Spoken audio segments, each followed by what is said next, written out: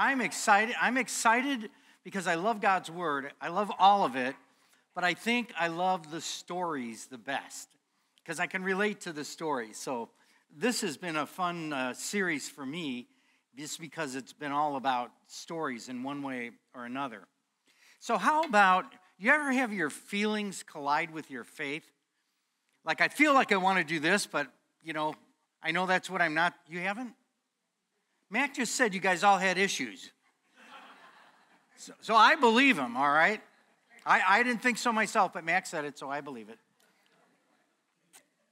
So this is kind of about, we've been in a series called Wanted people of faith, wanted people who believe that God is, wherever you're going, wherever you're headed, whatever's in front of you, that God is there already. He's there in front of you. Now that's hard because our feelings often come into conflict with that.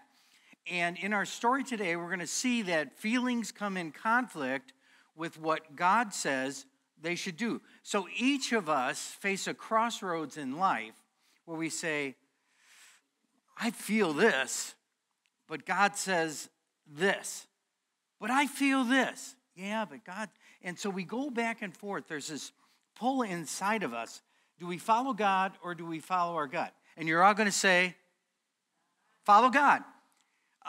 But like many things, this is much easier to say than it is to do. And I think we'll see that in our story today. Hey, if you have your Bibles, our story is found in Numbers. It's like the fourth book in.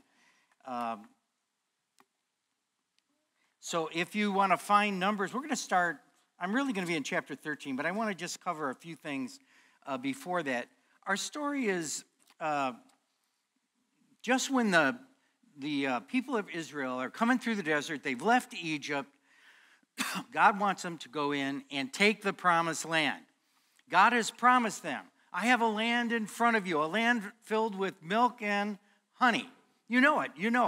I've got this wonderful thing in front of you, and now it's time for you to go in and possess, take, occupy the land.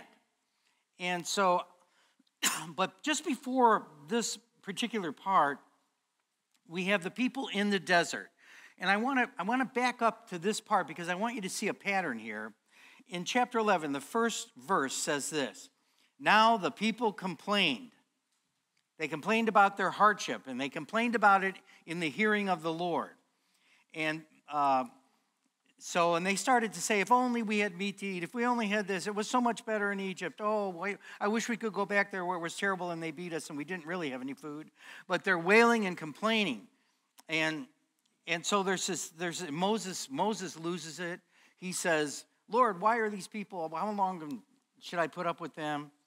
And Moses says, put me to death right now. And God says, is my arm too short? And then we have a line I just want to say, because I'm going to come back to this a little bit later. In verse 28 of chapter 11, Joshua, son of Nun, who had been Moses' aide since youth, spoke up and said, stop them. And now this is talking about other people prophesying, and Moses says, no, it's okay, that's fine, no problem. You don't have to be jealous for me. And then it says there they buried the people who craved other food. So there's this backdrop, and then right after that, in chapter 12, you have Miriam and Aaron who oppose Moses. Now they're like related, all right? They're right in there, and now they're complaining. And now that brings us to the next chapter, which is where I want to really start today, chapter 13. And this is what it says. The Lord said to Moses, send some men to explore the land. Send some men. Let's go explore that. I want you to go check it out. See what it's about. So they choose 12 people. These people are called the 12 spies. Spies. This was a thing to do in those days. Well, it's still a thing to do. Don't we have drones and satellites today? We have spies as well, but we have a different way of spying, but we still spy, and so do other people. So do other nations. But in those days, they didn't have drones then. They didn't have satellites then. So they actually had to send people. And so that was common to send people to spy out the land. So I want you to see if you recognize any of these names, because they choose 12 people one from each of the 12 tribes. They choose one representative from each of the tribes. So I'm just going to read the names, not the tribe, if I can keep it straight here. Shammah. Have you heard of Shammah? Just yell out when you hear, when you recognize. Shaphat, I should say. All right, Caleb. Igal. You pronounce it how you want to. Hoshea. Palti. Oh, I got a half yes there, okay. Palti. Gadiel. Gadi. Not the Gotti, the gangster. This is another Gotti. Amiel. Sether. Nabi. Gul. That's a good October name, Gul. All right, so what do we have, 1.5 there? 2. Okay. So we have most of these guys, I imagine, are meeting Moses for the very first time. Remember, there's over 600,000 men. That means you got women and children. You got over 1 million people that are in, and Moses doesn't know all of them. But they are picking somebody from their tribe currently who's going to be a great representative of their tribe. Here's our best guy. We're going to send him. So they pick out the 12 of the best. And remember, in those days, they didn't have pictures, couldn't take a picture. And so these 12 guys have to go stand in front of Moses to receive their orders. So they're there, and you can just imagine, what's he look like? What's he going to be like? What's he going to say? What's he sound like? Remember who Moses is. He's the guy that stood up against Pharaoh. He's the guy that led the nation. It said, let my people go. He brought the plagues. He parted the Red Sea. He led them into the desert. They were fed miraculously in the desert. And he is the leader. We got 10 commandments, and we got the people making golden calves. And he's dealing with all this stuff. It's this Moses. He's both a great leader. He is strong. He makes good decisions most of the time. And he's not afraid to come against somebody who comes against him.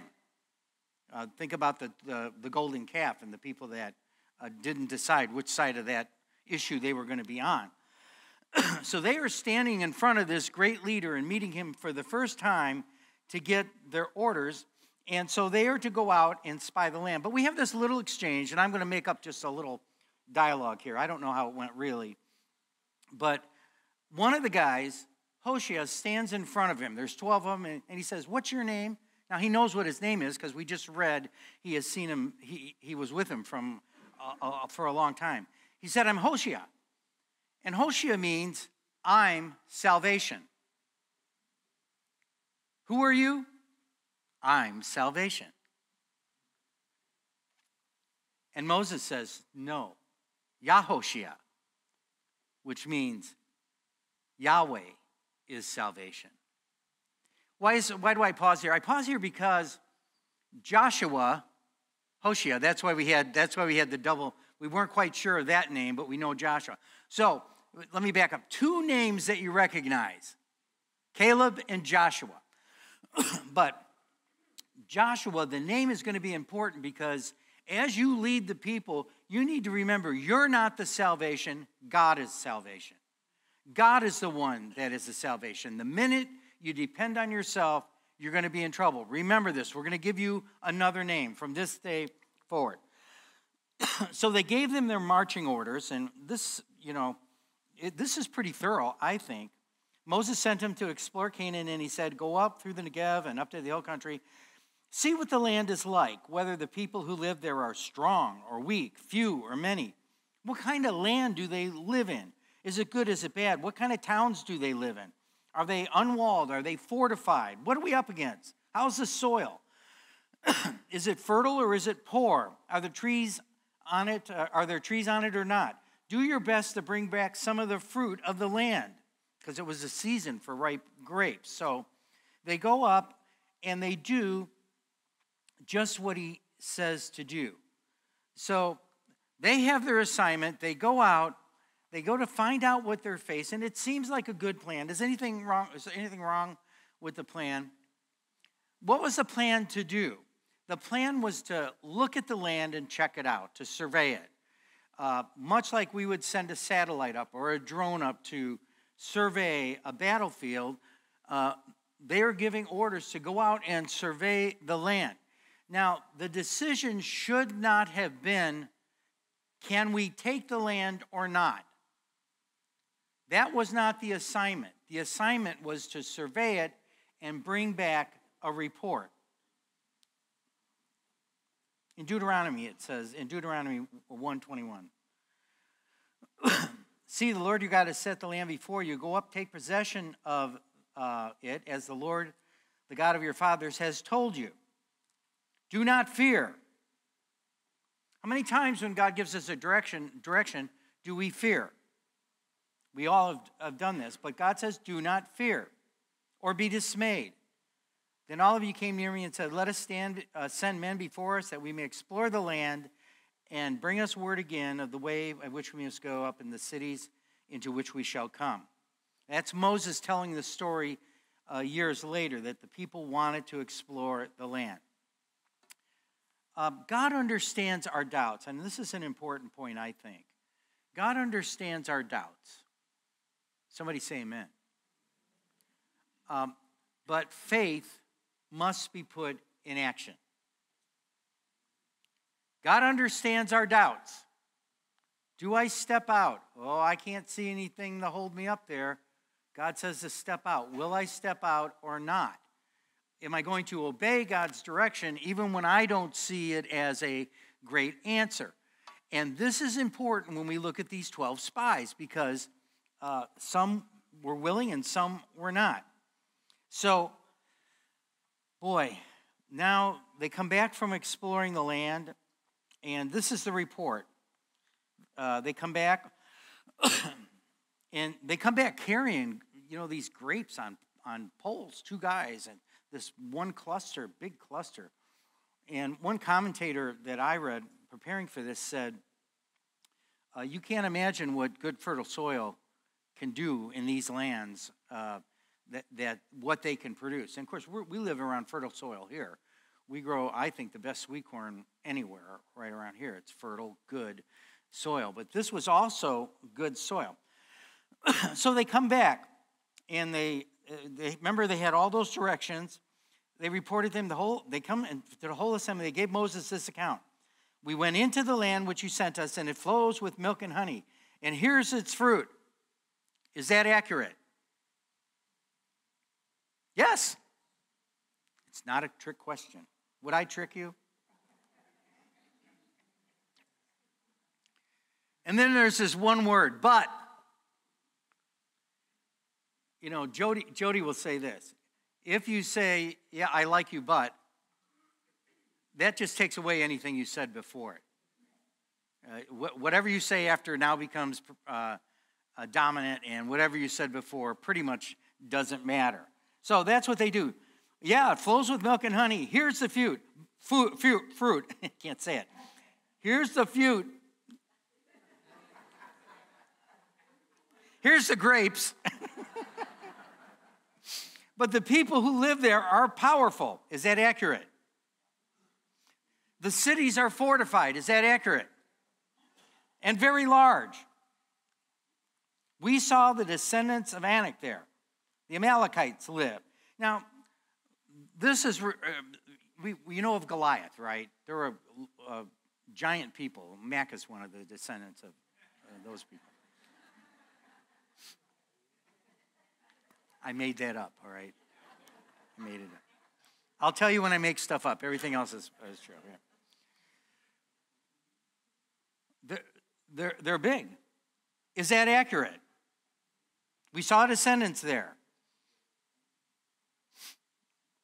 And the Canaanites, and near the sea, along the Jordan, this is pretty formidable. This is accurate.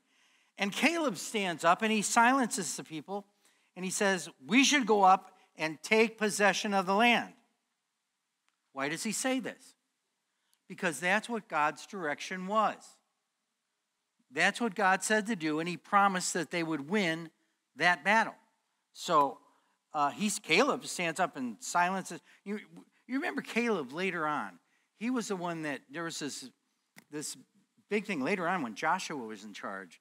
And Caleb says, and he's like 80 years old, he goes, I can take that mountain. Just give it to me and we'll go take it. And he did. I mean, that's the kind of guy he was. But the men who had gone up with him said, we can't attack those people. They are stronger than we are. Is that accurate or not? Well, it's half. I know we are here. I think it's halfway accurate. We can attack the people. God said attack the people. Can we attack them? Are they stronger than we are? Yes. Are they stronger than God with us? No. See, there's important things in here. And here's what they did. They spread among the Israelites a bad report about the land that they had explored and all the people that they saw there. They saw the Nephilim there. Now, they didn't see the Nephilim. That is not accurate. Now they're blowing the story up. The Nephilim, this is some strange thing I don't really understand. Angels and men, but they got destroyed in the flood. They are no longer here. But now they're blowing this thing up. No, we can't go in. We're not going to go in. It's this big, and now we're going to make it bigger than it even is. And so they're stirring up the people. And now they continue. And all the Israelites grumbled against Moses and Aaron. And again, here's what they say. If only we had died in Egypt or in this desert. We should choose another leader and go back to Egypt. Now they're really stirring everybody up. And Joshua and Caleb say, no, we can go in there. We can go get them. But they're outnumbered. The land is exceedingly good. Don't be afraid. But the whole assembly talked about stoning Moses. And the Lord said to Moses, how long shall these people treat, not you, but how long shall these people treat me, God, with contempt? The Lord is slow to anger, abounding in love, and forgiving sin and rebellion. Yet he does not leave the guilty unpunished. Wow. So, this I found interesting because we know that there's this judgment that nobody over 20 years old is going to be able to go into the promised land because of this doubt. So there are consequences to that. Let me see if I can find it here. In the desert, your bodies will fall. No one will enter the land except Caleb and Joshua. The men responsible. Somehow I've missed this in past readings. You ever read the Bible and you've read it through many, many times, and then you come across something and you go, I didn't remember that. It's just like, oh, okay. The men responsible for spreading the bad report about the land were struck down and died of the plague before the Lord. So there was a judgment to them specifically because they had stirred up the people. And one of my favorite words, presumption. Well, now I'll just finish the story here. So they realized that the people realized that was wrong what they had done. And now they say, well, we're going to go ahead and take the land. But God says, no, I didn't tell you to take it now. It's too late. You try to go now, you're gonna lose this because I'm not going to be with you if you do this now. Wow. How do you like the story so far? So, I'm going to give you, just as we conclude, we're going to conclude with communion, but I just have 4 quick things here that I want to tag on here. How to ruin God's plan. All right? If you want to ruin God's plan, here's some things you can do.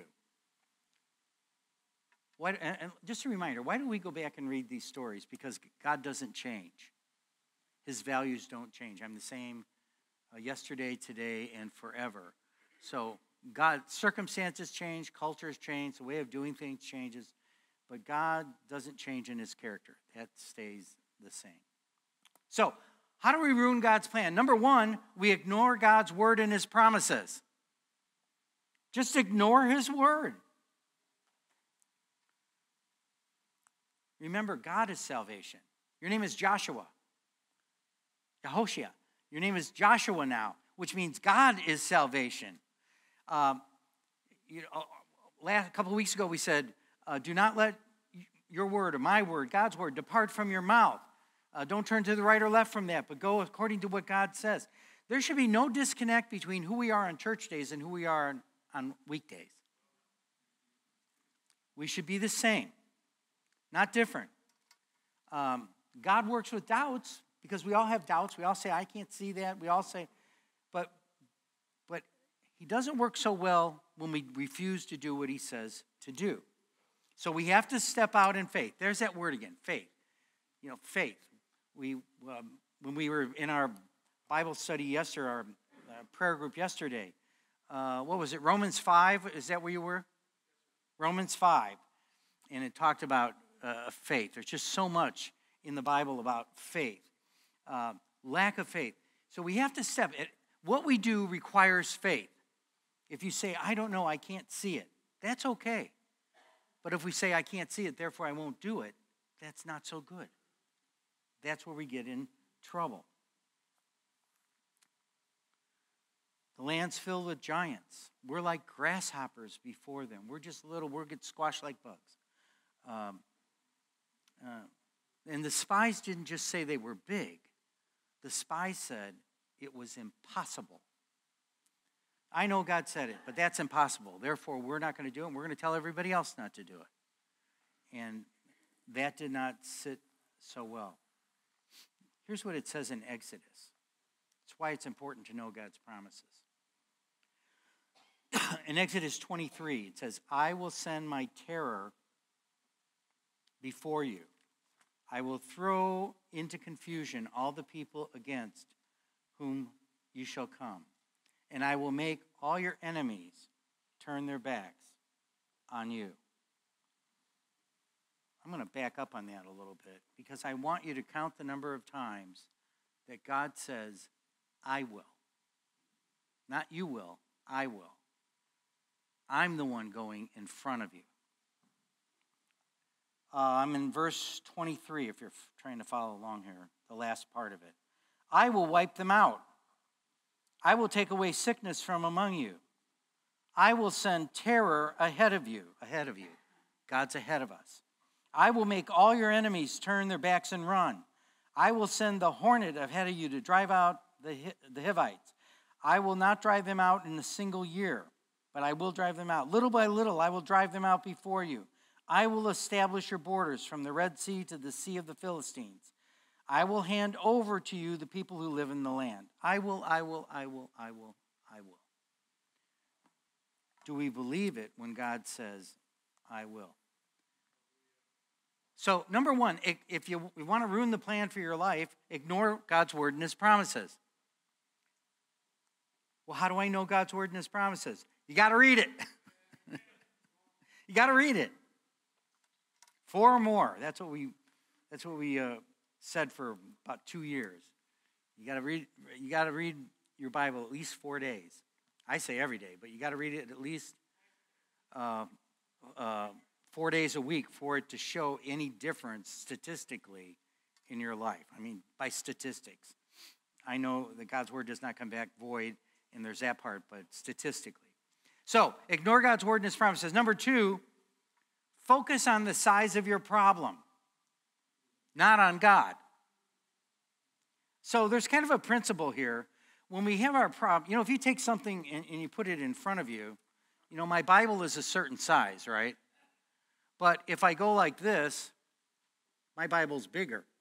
It's bigger than all of you. My Bible becomes bigger and you become smaller because I'm focused on it. If you focus on your problems are going to become bigger and God is going to become smaller. If you focus, the opposite is true. If you focus on God and his word, he will become bigger in your life and your problems will become smaller. But Pastor Ray, you don't know my problems. I know, I don't. I only know the principles here, okay? I only know the principles. And the principles work. I will, I will, I will, I will.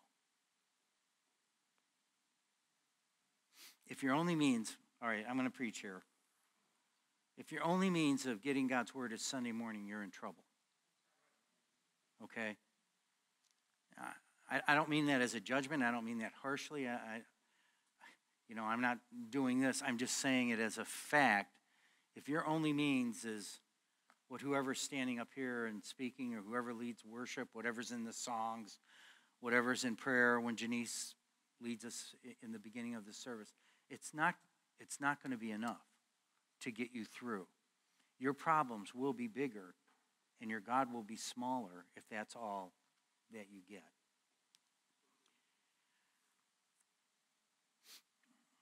All the 12 spies saw the exact same thing. They all went into the same land. They all saw the same cities. They all saw the same people. They all saw the same goodness of the land. They all saw the same thing.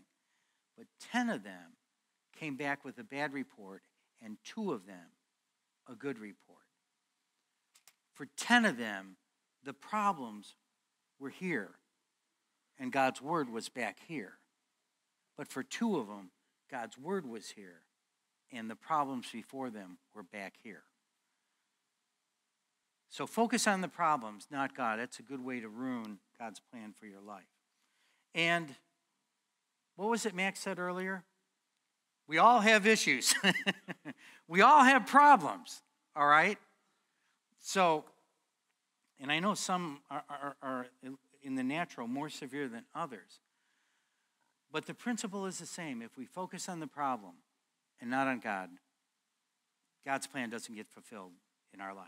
At least not the ideal plan. Number 3, fear is the source of much of our disobedience. Fear, being afraid. Oh, we're afraid of so many things. I think missing out is a big fear. I'm afraid I'm going to miss something. I'm afraid it's going to go by me and everybody else is going to have something that I'm not going to have. I'm afraid of missing out. Afraid of things getting out of control. Afraid of not being in control. All these things. Afraid of rejection. Fear that God won't take care of us. Fear of missing out. Fear is the root of much of our disobedience. Drill that down and say, well, why? What is the reason that you haven't obeyed in the past, or maybe struggling with something today? Fear is likely to be in there somewhere. Today, I think we consume fear at a higher rate maybe than ever before. At least it's at a high rate. Can we agree at that? Oh my goodness, Vladimir Putin is puffing up. Puffed up Putin. Can I say that online? Strike that from the tape. I don't know if I can say that. Don't get off your notes, Ray. There's so much. I mean, the economy, the prices. There's so much that we can be fearful of. Health issues we can be fearful of. But we can't allow that to cause us to disobey what God wants us to do. So I think today it's really at a high level. Matter of fact, as I think back, and I went through the gas crisis of 74. I remember that, and I remember other things that we've seen. 9/11, we didn't know what was going on for quite a while there, and there was fear. But I'll tell you what I remember. I remember hiding under my magical desk when I was in grade school. Remember the magical desk that could protect you from a nuclear attack? Did you guys have a magical desk too? Now I know how old you are.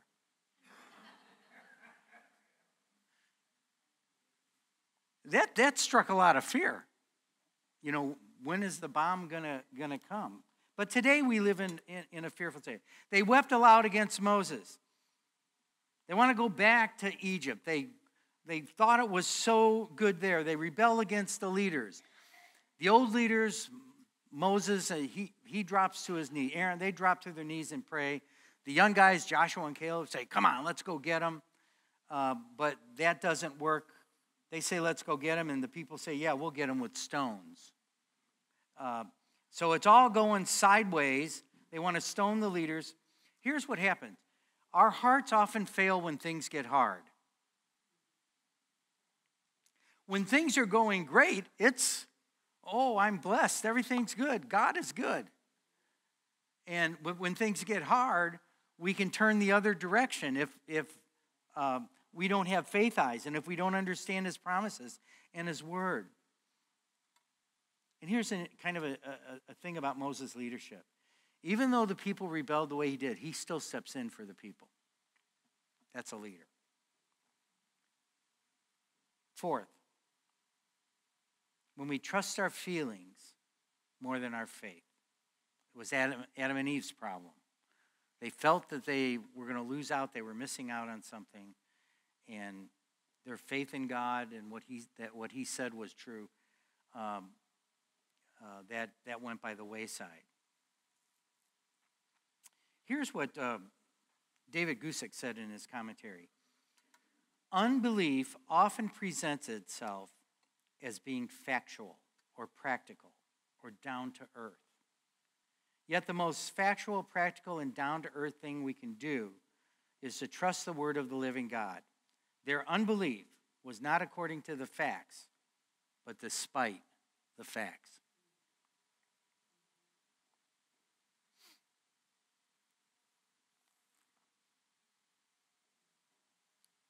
Factual or practical? Do you like factual? I do. Do you like practical? Pragmatism, do you like that? I do. I often look at that. Is this a practical thing to do? But faith eyes have to be in front of fact eyes. And if it's not, we trust our feelings more than our faith. That is exactly what the 10 spies did. The report was spot on. They made the case for the facts. They embellished them a little. We're not ready to take the city. We're not warriors. We're not up for it. We saw them. They're much more than we are. And they masked their unbelief in worldly wisdom. We're going to have Paul Hoverson speak here in a few weeks. I forget the date.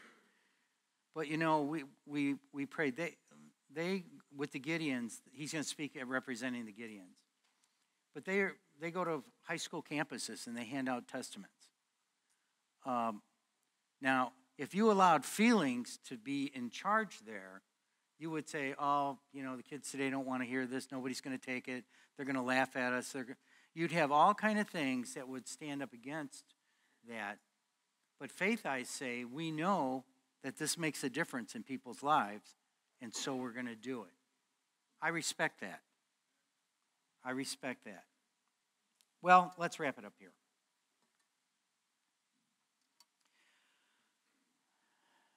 Making their story our story. Number one, our commitment to our faith must start long before the crowd and the culture get a vote. If you wait to make important decisions until it's right in front of you, see if I can say this delicately. Don't wait till you're in the back seat of a car to make a decision on what right or wrong is. Because that's a losing proposition. All right? Feelings typically win. You have to make these decisions ahead of time. I'm going to follow God. As for me and my house, we will serve the Lord. You just go down the list. Christians are called to be different, and that's important.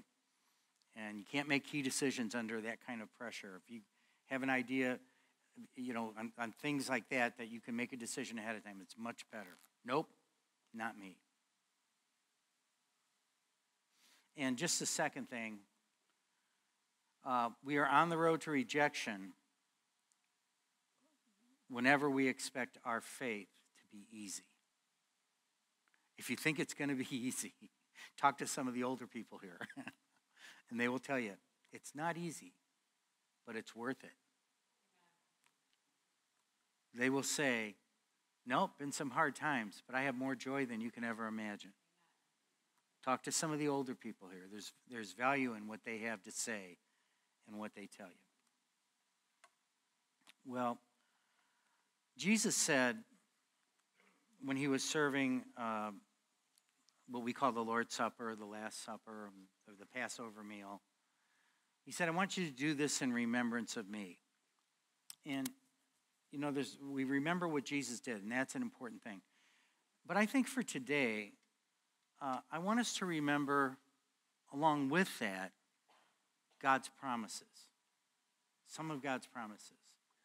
I want you to start looking for that. As you read your Bibles, start looking for promises. Look up online God's promises. Just read through the list. Because it's important to know them. If our God is going to be here and our problems are going to be out here somewhere and small, we have to know what those promises are. Now, if you'll take a communion cup, they're in front of you, and I've got mine here in front of me.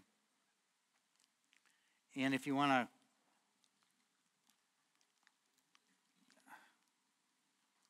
no matter what I do, this thing spits at me.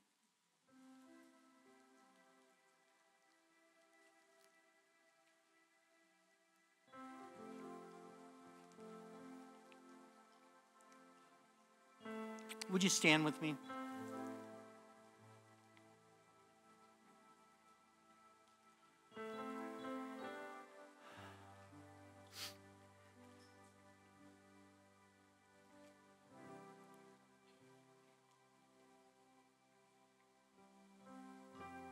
What's the biggest obstacle you face? Or in Mac's word, the biggest issue that you face? I want to just lift that up to the Lord. And I want to read some of God's promises. Then we're going to receive this together. But I want you to let these words soak in, make a difference,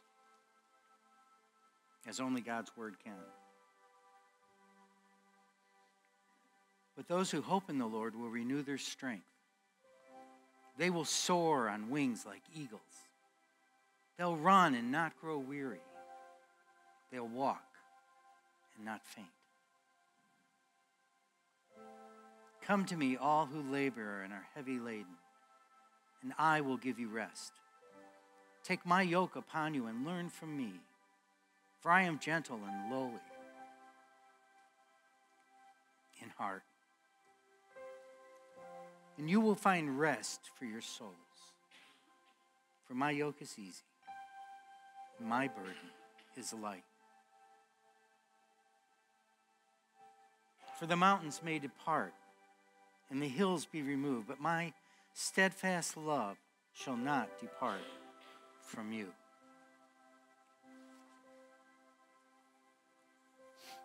He has delivered us from the domain of darkness and transferred us to the kingdom of his beloved Son, in whom we have redemption, the forgiveness of sins. Do this in remembrance of me. Fear not. Stand firm.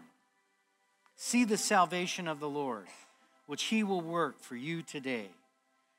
For the Egyptians whom you see today, you shall never see again. The Lord will fight for you, and you only have to be silent. If any of you lacks wisdom, let him ask God, who gives generously to all without reproach, and it will be given him.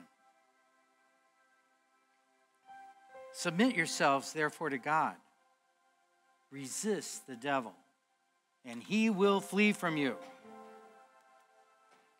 If we confess our sins, he is faithful and just to forgive us our sins and to cleanse us from all unrighteousness.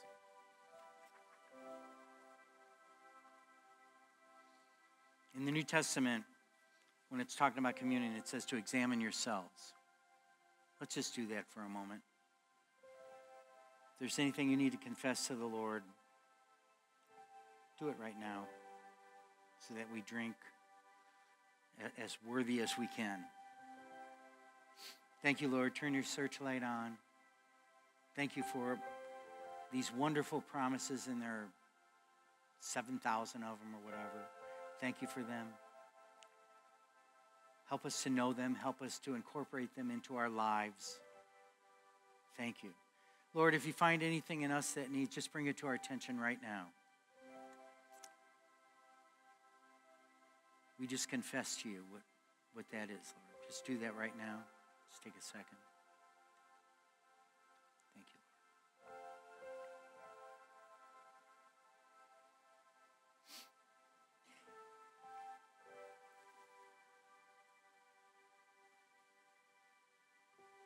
For God so loved the world that he gave his only Son, that whoever believes in him should not perish, but have everlasting life.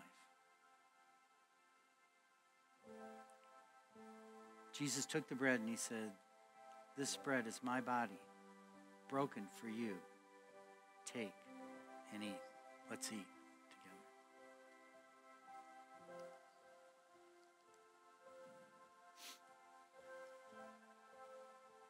In like manner, he took the cup and he said, "This cup is my blood shed for you. Take and drink all of it."